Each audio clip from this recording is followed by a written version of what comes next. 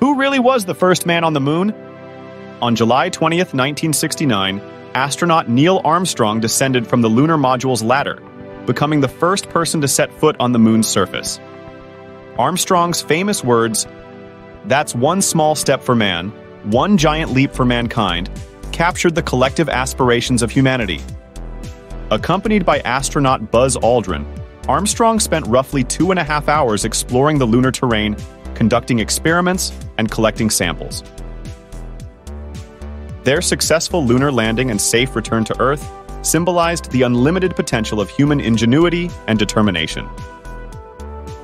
The Apollo 11 mission showcased the remarkable technological prowess of the United States and represented a significant milestone in the quest to explore the cosmos. It left an indelible mark on the pages of history, serving as a testament to what can be accomplished when people work together to achieve